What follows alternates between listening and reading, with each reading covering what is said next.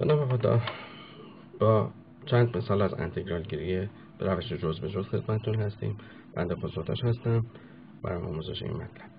ابتدا برای اینکه بدونیم در واقع انتگرال گیری جزء به جزء به چه صورت هستش، کافیه که اشاره بکنیم وقتی زمانی که ما تابعی رو به صورت f ضرب در g رو مشتق میگیریم میشه f پریم g، f پریم ضرب در g به اضافه g پریم ضرب در f. حالا اگه ما این رو به صورت به این در واقع ترتیب بنویسیم که f پریم g، یعنی در واقع که ببریم اون طرف مساوی، میتونیم بنویسیم f پریم در g هستش f در g پریم منهای g پریم f که به راحتی دیده میشه. حالا اگر که بیایم از طرف این انتگرال بگیریم، در حقیقت پس انتگرال f پریم g از اونجا که این خودش مشتق کامل هستش، خب انتگرالش میشه خودش و بیرون میاد منهای g پریم در f. این فرمول انتگرال گیری جزء به جزء هستش. اما برای اینکه در واقع بتونیم مسلط بشیم لازم هستش که چند تا مثال رو با هم ببینیم.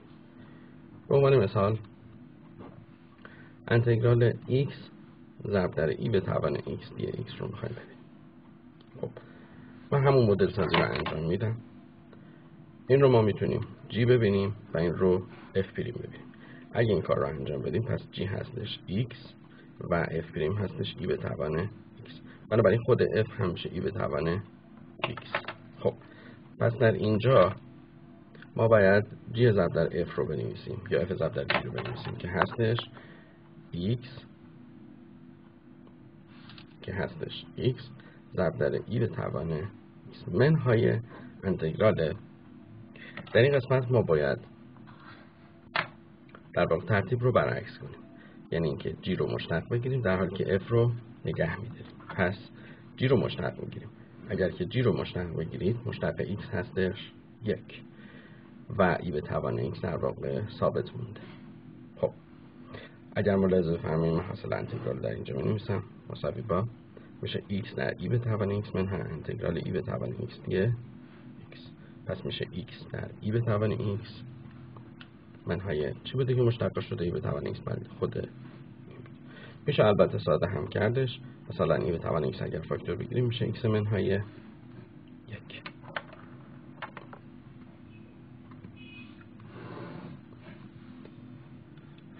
باز هم به عنوان مثال فرض کنید که x ضرب در e به توان ax رو میخوایم انتگرالش بگیریم، یه مقدار کلی تر از اون انتگرال اول. خب من اگر که اینجا رو f پریم ببینم و اینجا رو g ببینم، پس g هستش x و f پریم هستش e به توان ax.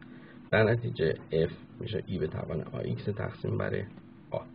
خب در این مرحله ما بدونیم که اینجا باید f ضرب در g رو قرار بدیم. خب f ضرب در g پس میشه x ضرب در e به توان ax بخش بر منهای انتگراله.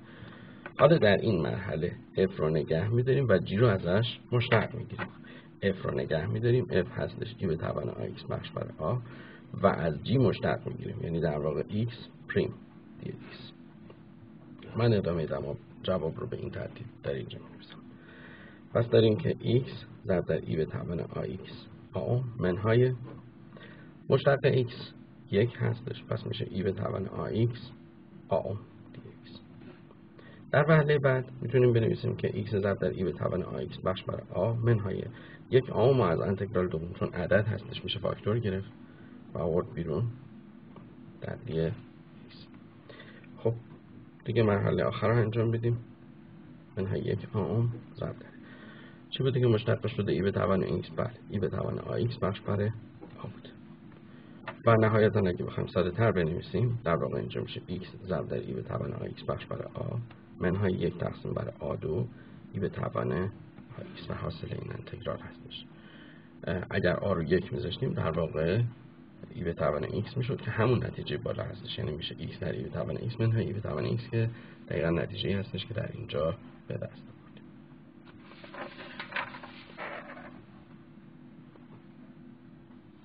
مثال دیگری رو با هم ببینیم.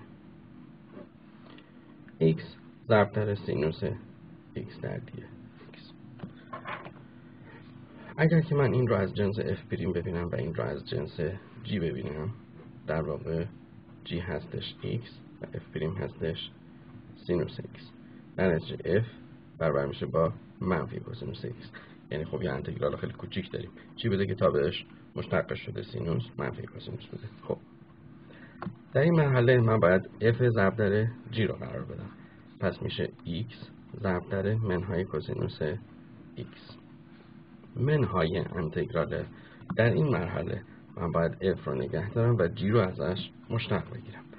f که در واقع شده بود منفی کوسینوس x، g رو باید ازش مشتق بگیرم که ملاحظه می‌فرمایید که g پریم هستش 1 چون مشتق x. g پریم هستش 1 چون مشتق x هستش. خب ادامه کار رو در اینجا می‌نویسم. برابر میشه با x ضرب در منفی کوسینوس که خب میتونم منفی رو بیرون بیارم. منهای x در کوسینوس x منهای انتگرال کوسینوس x در dx. پس میشه منهای x در کوسینوس x. حالا این انتگرال ساده رو هم میگیریم که میگیم چی بوده که مشتقش شده کوسینوس، طبیعتا سینوس x بوده.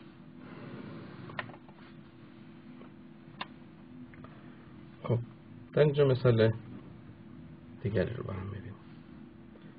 فرض بفرمایید x ضرب در کوسینوس به طور مثال 2x dx.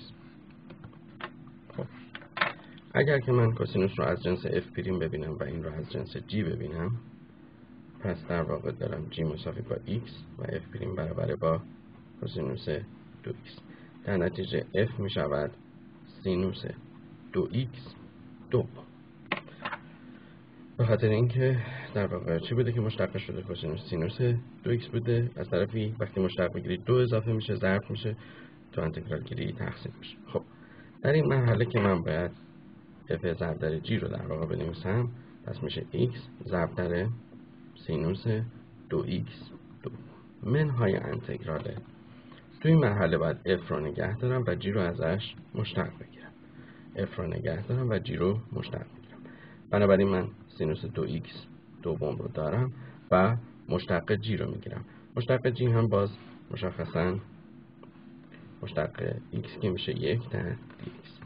من ادامه جواب رو اینجا می‌نویسم. برابر میشه با x در سینوس 2x دوم منهای اون 1 دوم که ضریبه میتونم بیارم بیرون، میشه انتگرال سینوس 2x. خب طبیعتا میشه x در سینوس 2x دوم منهای 1 دوم در. خب حالا میگیم چی بوده که در واقع مشتقش شده سینوس 2x، پس منفی کوسینوس 2x دوم هستش که اگر خواستیم ساده تر بنویسیم میشه x در سینوس 2x دوم منها در منها میشه به اضافه 1/4 کوسینوس 2x.